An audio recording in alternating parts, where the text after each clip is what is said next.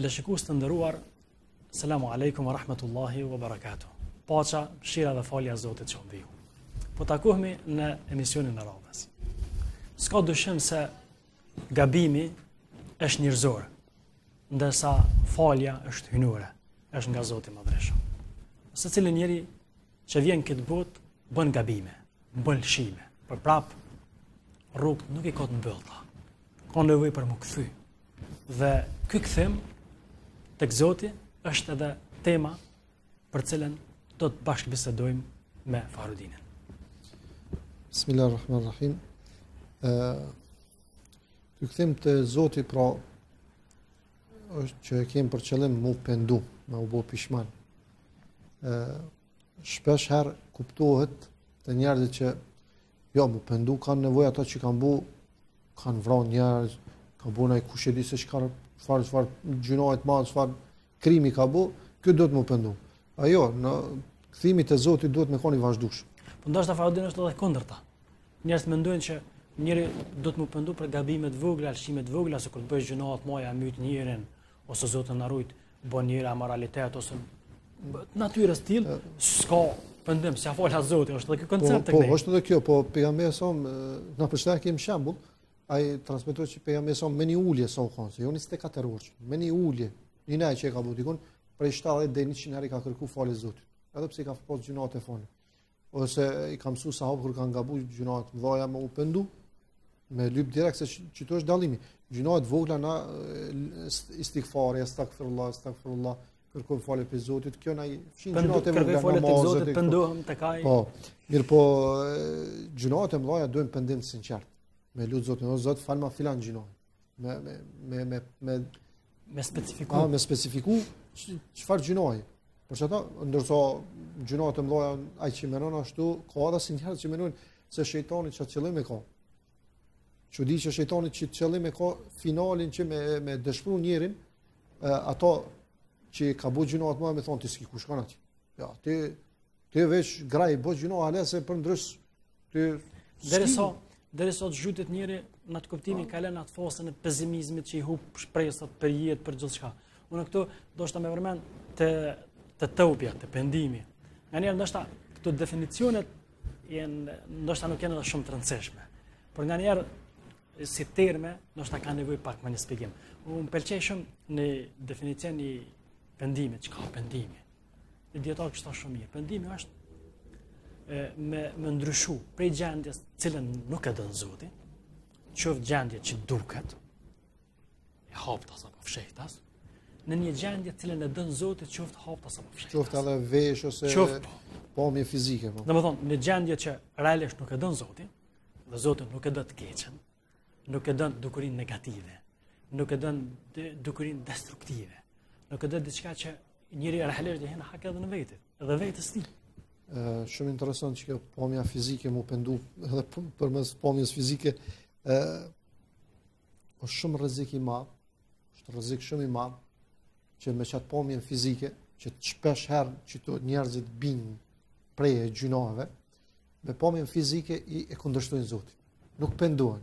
Qysh Zoti i ka dhënë pasuni.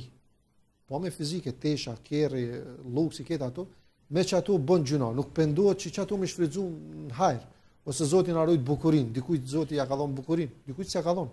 Po dikujt që ja ka dhënë, ka shumë prej tyre që çat bukuri, çat mirësi që Zoti ja ka dhënë, ai me që ato e kundërshton Zotin, me që ato shkon haram, me që ato bëhet amoral, me që ato e lufton Zotin.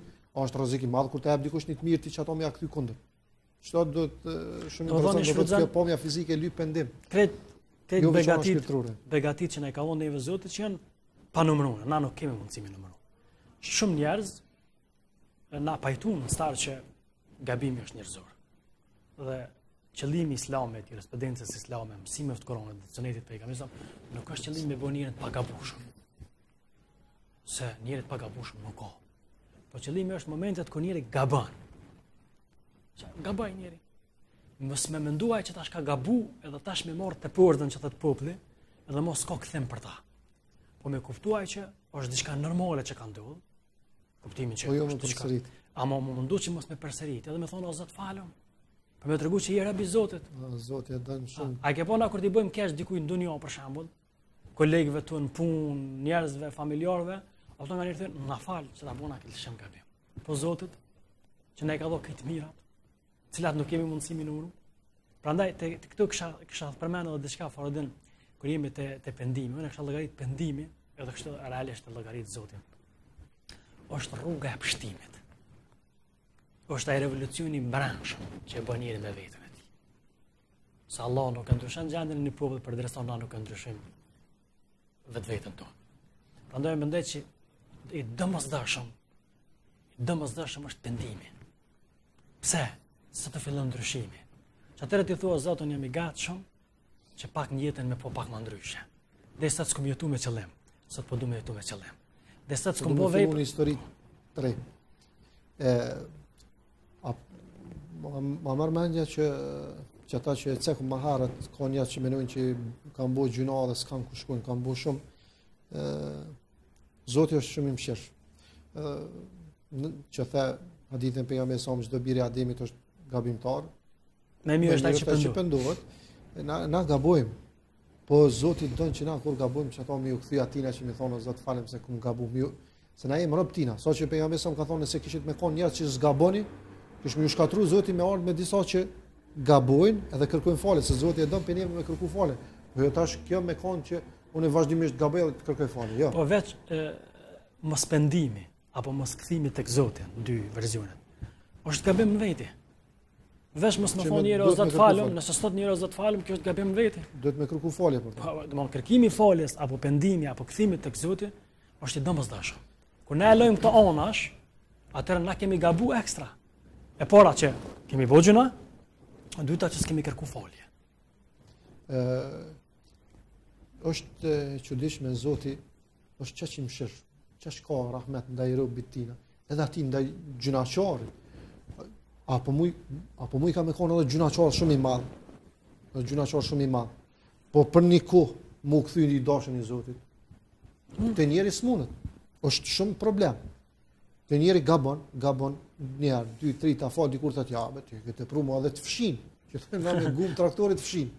A që Zoti çfarë thot? Thot thuj o robi jam, o ju të cilët i keni bë vetit pa drejtësi, o gjunaqar. O ju që keni bë vetit pa drejtësi. Qa? Mos e hopni shpresën y mytin faljen e Zotit.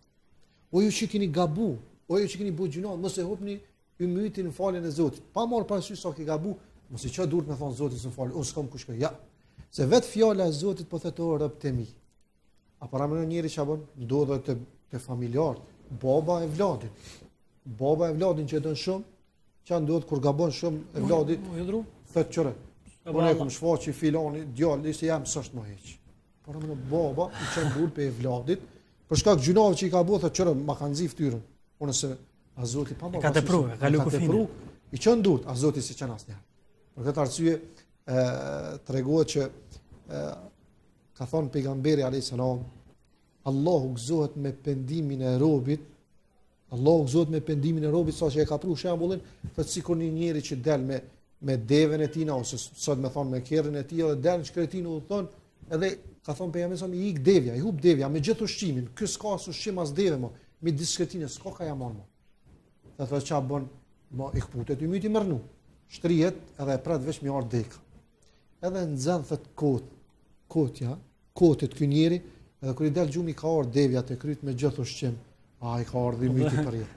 Fa çysh gëzohet, çaq gëzim i madh që i ka thonë rosti më kthy në dy njerëz apo thotë çashtu Allahu gëzohet me pendimin e robit vetë sa që thot pejgamberi ky njeri pe gëzimit të madh çaq shumë që gëzohet thotë o Zot ty takon falënderimi unë jam Zoti yt ti i robi jam pe gabimit pe gëzimit të madh i ngatron këtu domethënë jashtëzakonisht gëzohet shumë por që ata Zoti i thirr ata njerëz që kanë gabu ata që janë gjunaqar mos me kputi mytin asnjëherë këto kanë shpik FAHRUDIN po du me pak me bon pak një elaborim. Shumë bukur kjo ajeti, mu personalisht mendoj që ai njeri që ka depresion, ai njeri që ka stres, ai njeri që ka smundje, po tham, shpirtërore dhe smundje tjera, që ka humb shpresën për jetë, ka nevojë një kthysh të ajeti kuranor. Subhanallahu, kanë herë kur nolet njëri e lexon këtë ajet, edhe ajetin ngjashme, Zoti po thotë, thuaj o ju robët e mi, mos e humni shpresën nga mëshira e Zotit. Zoti po thret në optimizëm. Sot e ke pas smundja depresionit, për smundja mas shumë të në shoqëritë perëndimore, smundja e stresit, që kanë filluar edhe në shoqëritë islame, ku ka traditë islame, ku ka praktikim të islamit më shumë. Ku problemi? Mungesa e imunit dhe besimit. Sikur ky ajet i Kuranit, ti dëgju, ti shpjegu në për shkollat tona, në për universitetet tona, ti shimbo studime rreth këtij ajeti kuranor. Edhe ti shmerr si ilaç, unë personalisht mendoj që, edhe pse në favor kush jam unë me mendu, ndoshta me pas mendim veçantë, po mendoj që nuk do të kesh pas as depresion, as stres, e le mo me pas vetvrasje. Aftën që është një dukuri që vjen si rezultati i humbjes shpresës në Zotin edhe në talmen. Prandaj te ky ajet i Kuranit natyrisht do të mundal shumë, Allahu po na thotë, Allahu i fal këto gabimet. Edhe atë mendimin, po edhe atë mendimin që është negativ shoshni që Allahu nëse ju fal, për shkak i thotë diku i falo bre, se mos falja jote është gabim, e ke bëni me kat Zotit, se ke kryeni hakun e Zotit, çfarë thot 50 vjet, 60 vjet su fal tash çush s'ma pranon Zoti. Ose kur i thotë në filon për shkak që përdor alkoolin, po lebra alkoolin pendof se Zoti ta pranon pendimin, a diçka thot hoq, po tash. Tek Zoti domthon, kjo është problem, kjo është më mbyll dyert shejtanit, më mbyll dyert vetes. Shejtani pra qëllimi i tij na me të punë çat gjendje me të bë pesimist.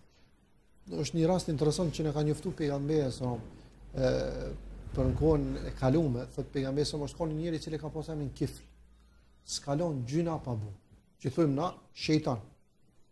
Sërat të insanit. Insan kështu po shejtan pe punëve, çka i ka mundësia me bu keq ka bu. Skalon gjynas që ju ka dhënë rostis që se ka shfrytzu. Thot pejgamberi sa derisa një ditë vjen një vajzë, po i shike lypë i tij ndim. Po fjala për ushqim. Edhe shumë njerëz këtu është të rreziku që e shfrytëzojnë kët kur njerëzit nuk kanë, e shfrytëzojnë moralin, derin e tyre, fukarallëkën e tyre me i shfrytëzu, le të kanë tut Zoti. E ky gjëna është shumë i madh, ky kifli i thot po thot t'jap me kush që thjesht me kalu natë me mua. Ajo shkaku fukarallëkët edhe pranon. Mirë po kur i afrohet afër peshe po dridhet kjo vajza si thu pranuj që thojmë na. I thet çka po puna. Ajo është pyetje ndëshmëria. Thon pe gjona të çka po dridhesh? Thot po dridhna se vallahi thot mos ti shkon çështja e kafshët të zgujës. Thot është hera parë që ne pe bëjnë një gjuna. Që gjuna till. Jam pak bomjes në gjuna. Ale se ka bu, po pe bëj zorim ka shti, çysh ku më dal para Zotit.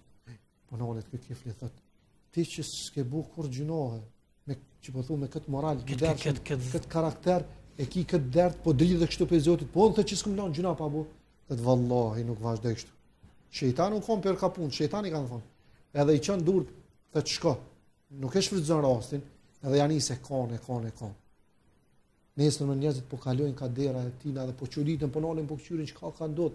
Çka po shkon der tina spja u kop truni, çka është? Peshojnë Allahu ja ka fal kiflit. Allahu ja ka fal kiflit. Që mos thot ai 50 vjet, 60 vjet, 70 vjet kumbu, si mfal ose kumbu gjunat as kum kush. Jo. Në momentin e fundit ama u pendu sinqerisht te Zoti e ka pranuar edhe ka bëu që njerëzit të çuditën. Këtë do shta mund të lidh pendimin, nganjëherë na e përkufizojmë vesh në fushën e atyre që ka bën gabim. A Kurani pendimin e bën të hapt për këtë besimtar. Për këtë njerëz, këtu thuaj o ju robët e mi, ke i përfshiti gjithë njerëzit, musliman, jo musliman. Po në ajete tjera Zoti drejtohet muslimanëve, thotë o ju besimtar. Pendoni të gjithë tek Zoti. Të gjitha gjëra. Të gjithë jo, të gjitha gjëra. Çfarë me thotë me një pendim të sinqert. Thotë nëse doni me pështu. Zoti po na tregon që pendimi është rrugë e pështimit.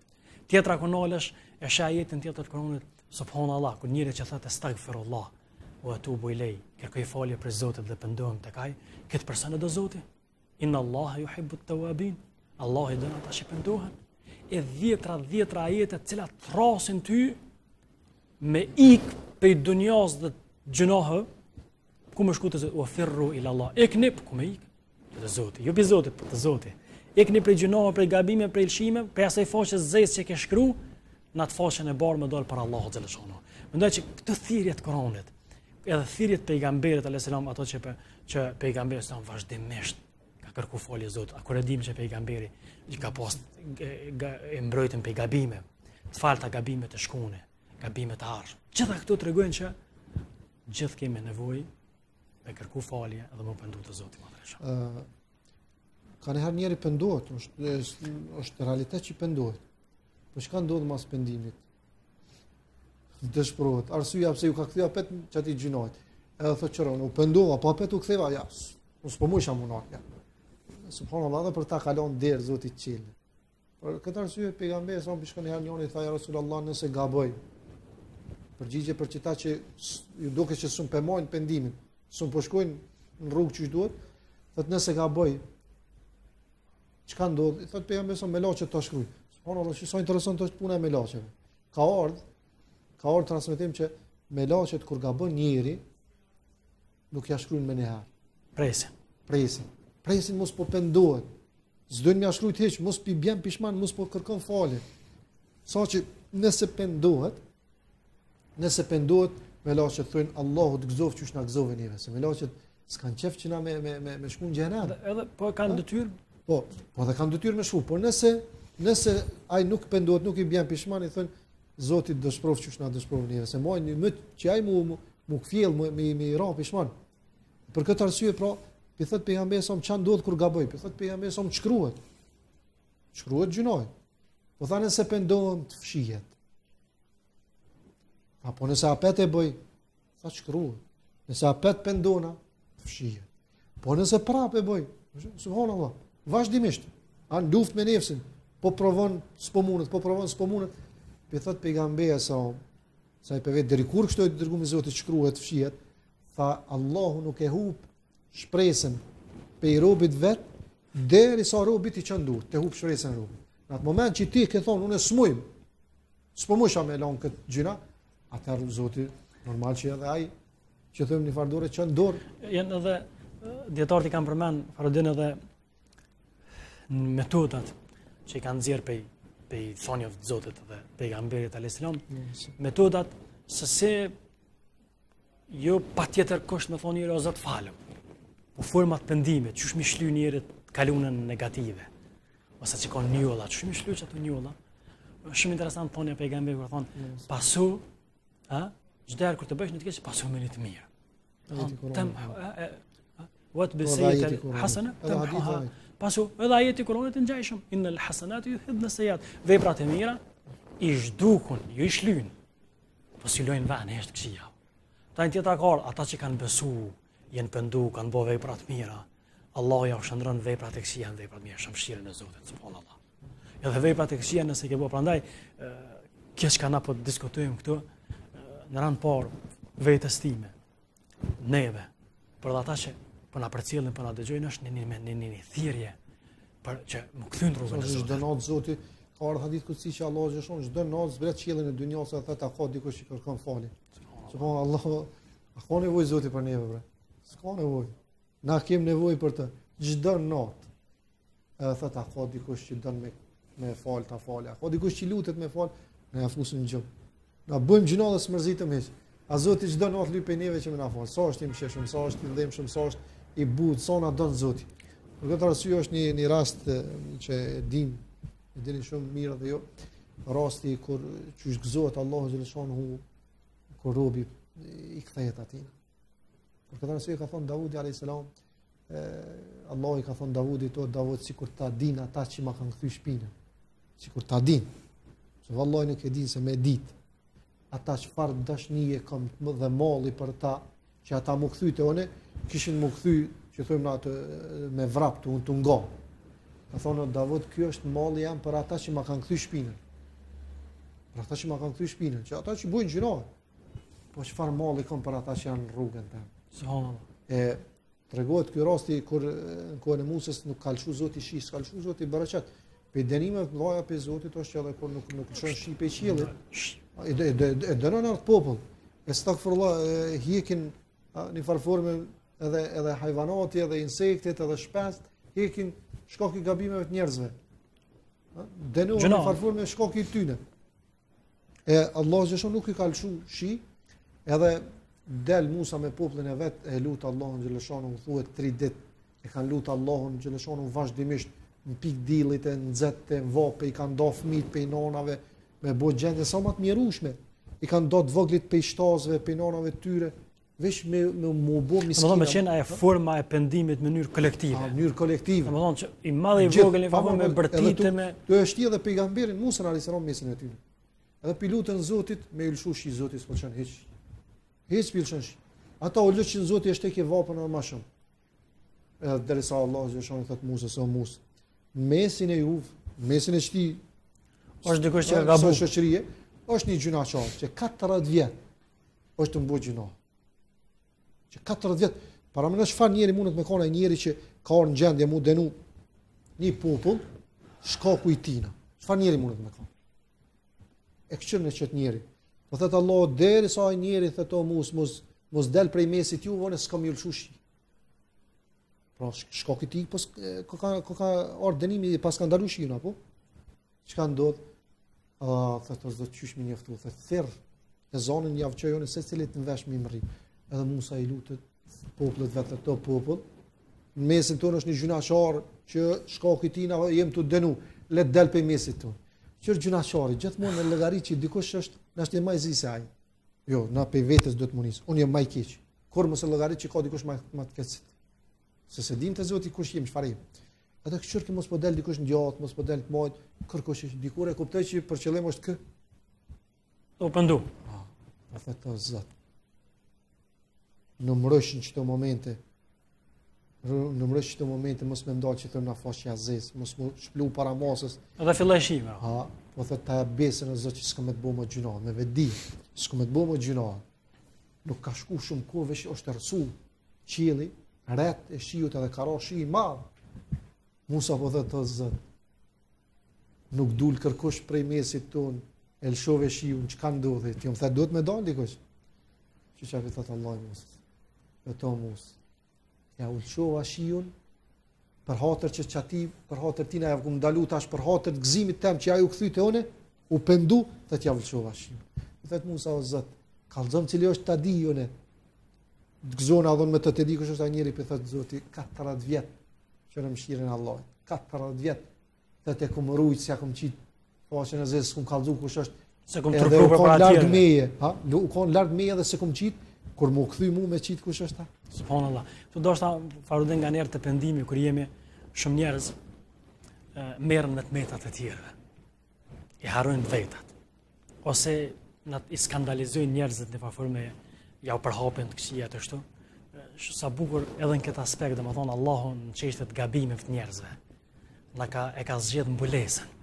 Prandaj ai që e mbulon dikujt në tmet, dhe qëllimi i misionit tonë nuk është që mi mbulu në atë kuptimin mi ja hiq perden apo mi ja u tregu tmetat njerëzve apo tona apo të tjerëve. Po qëllimi është që na në formë njerëzit mi thonë që Allahu të ka mbuluar ty, ti bën një erkeqe 2, 3, Zoti po të mbulon. Mos arrin atë shkollë saqë Zoti në formë me të skandalizuar përpara të tjerëve. Me të shfort këtu. Disa njerëz fatkeqësisht cilët kanë më shumë të nevojë më pendu për dy arsye. Bojnë keq, po të keqen edhe reklamojnë. E kjo është një element që është shumë i rëndë, gjendje shumë e rëndë e njerëzve. Prandaj këta njerëz kanë nevojë u pendu për shkak të keqes që kanë bërë. Edhe dyta për shkak të reklamës që ja kanë bërë të keqes. Por çata ma kujtove thonjën e Musës në Kur'an që Zoti përmend: "Wa ajiltu ilayka rabbi litarda."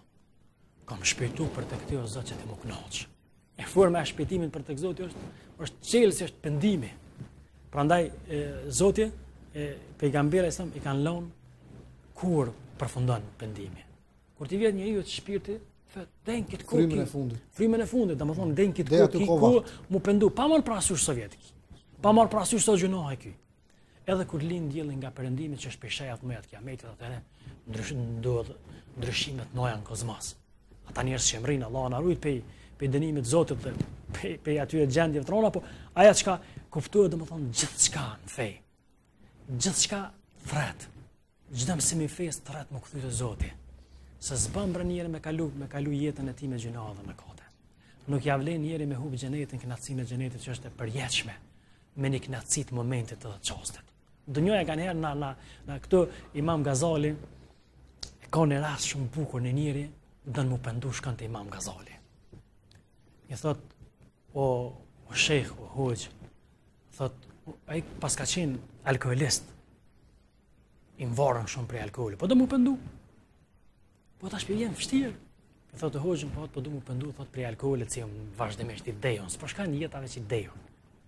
Imam Gazali, që mësimi që duhet me morë për edukatorit, se edukatori më i mirë dhe djetari më i madh. Morë rrëfy. Po, edhe në islam nuk ka nevojë morë rrëfy, apëton me shku edhe falmi gabimet ose paguaj kaq. Mi kallëzua ti ke çka ke. Po shqaj, çush e mirë pret. Sa e tash e nin veten para atij hoxhës, para atij djetarit, kuptimi shumë dol me marrë. Thotën po du mu pëndu prej pije, prej dehje, prej alkoolit që. Thot, hoxha shumë thjesht e pret, thot, hajde pëndohemi bashkë. Thot, ti i dehur, unë i dehur. Thot, hoxh, thot, unë i dehur. Po ti Imam Gazali, ti kush je? Ti hoxh. Thot, po ti e deh, thot, pij alkoolit. Thot, ty t'ka deh alkooli. Tash po do mu pëndu. Elhamdulillah, thot, mu m'ka deh dunjoja. Ka qitë vetën shkollë të njëjtë. Të më thonë shkollë, atë thot, pëndohemi bashkë. Se kanë janë na dinë, edhe lusim Zot. Po nga njerë, a diko është problemi, mi po gjonat pesnalë t'i poshtë. Nga njerë duhet mi po njëri, apëton edhe të konat, edhe pes poshtë i paganaltë. Me këshqyrë ti, më mundu do më thonë që aji që po vjen është e ka mundësia me kote Zotë shumë e mirë sot, edhe pse ka bëhet gabim. E sheni gjënaqar, e sheni vajzë pambules.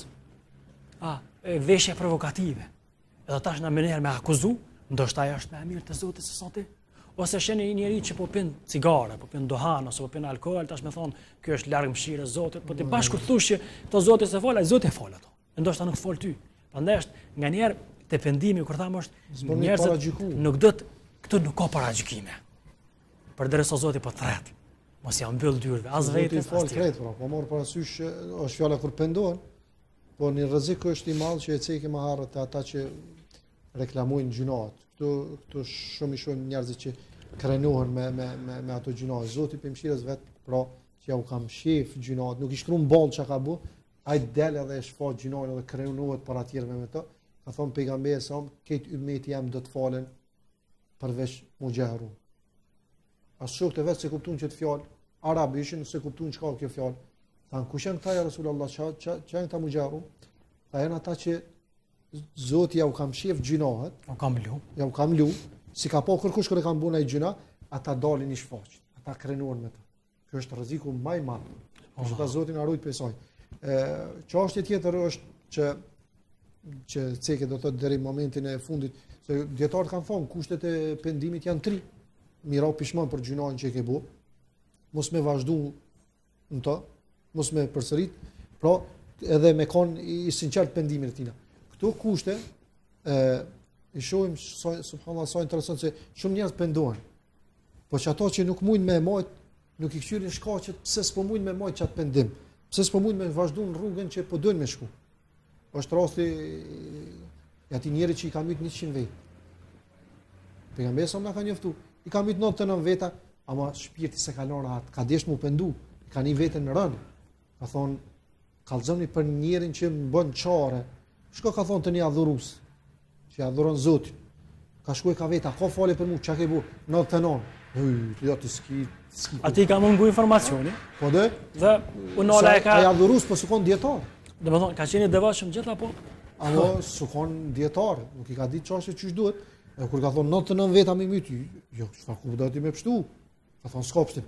Mos e pas ka pështim as për mu, se ç'është rreziku ku është i pesimizmit kur ai bëhet pesimist mo tani e lëshon veten me bu panol gjinohet, thotë të bëjnë 100 belem, e myto e këtë 100.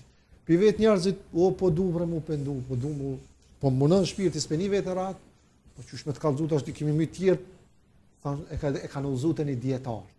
Vlera e dietarit sa është, ha? Kanë uzuar te dietari, kur shku te dietari ka thonë po, ka pendim, dera qiell është për ty. Po ka thonë ka kushte. Qa? Ka thonë mu largu pe çati venit ku jeton nuk. Ç'është shoqëri destruktive? I shkaqe kryesore të pendimit me koni suksesshëm është në çast shoqëri ku ke bu gjinohe ose thjesht çata shok që ke nejt me ta, që ke pi alkool, që e shkon rrugë çia, me ata mos me nejt, se ata mund me tërhek apet. Ta kjo kushti parë mu largu pe ati venit pe asoj shoqënie, se ata mund me të kthy se nesër ti kur të pendohesh thonë çabe. Që dej dia ku shkon. Farundin, po sigurisht se do ta vazhdosh ta plotësosh tregimin, po pak po do më ndërhy këtu. Se ndoshta dikush mund me kuptuar që tash nëse në shoqërinë për hap të këqijat, edhe ti një farë po ndikohesh, sa është reflektim. Për sjellja e tyre tash më lshuat vendi.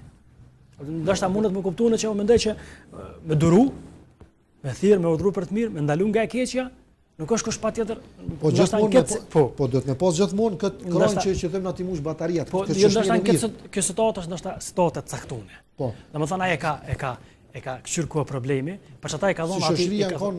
Ka arrit në atë gradë që ka problem ky si individ me shumë më ndryshu.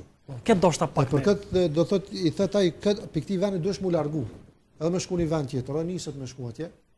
Tu shku gjatë rrugës. Ajo që vjen pa kallzuhish, pa lënduhish me laçë dikës. Edhe ja merr shpirt. Tash po vin me laçet e mshirës edhe dënimit. Po dojnë secila ku me përcaktu pozitë. Xheneton xhenem. Me laçet e mshirës tashin u pendu. Ta ro pishman. Na takon neve me marr. Me laçet dënimit thoshin jo, asnjë të mirë se ka bu. Ka myt 100 veta. Thoshin Allah subhanallahu për çit njeri që i ka myt 100 vet. Me laçet pushtyen. Me laçet që se kundërshtojnë Zotin pushtyen për të. E çon Zotin i me laçe në formën e insanit, gjykatës mes tyre. Çfarë më bëu thot mat në tokë. Nëse është më afër kësaj që u nis me shku për mu pendu, thot atëherë që thonë ai kuf për hajër mëshira. Kuf më afër kësaj ku ka bëu gjuna, atëherë me dënimit. Dhe rezultati? Kur e kanë mot, ka dalë si thonë na për një pllom më afër se. Domethënë edhe pse nuk ka bën praktikisht asnjë vepër për mirë. Domethënë sinqeriteti sinqert dhe ka marrë shkaqe tu largu pe asaj shoqërie, edhe është koni sinqert në pendimin e tij. Allah e shpërbleft. E përmendë shumë mirë Fahrudin se kemi konsumuar kohën e parapon. Domethënë edhe një herë për teleshikuesit, kushti i parë me qenë sinqert në raport me Zotin, e dyta mu pendu ose me hiq dorë me ndjenjen e pendimit, po mu pishman, me hiq dorë me braktis gjinojnë të keq, me vendos mos më kthy disa dietarë, mos më kthy më ta. Edhe kushti tjetër, nëse ka të bëjë gjinojnë në raport me njerëzit, mi u bë halal njerëzve dhe mi ja kompensu domin që ka shkaktuar. Allah e shpërbleft edhe teleshikuesit që kanë pas sabër me na dëgju. Inshallah Zoti na pranon pendimin, na e fal gabimet edhe lëshimet. Assalamu alaikum wa rahmatullahi wa barakatuh.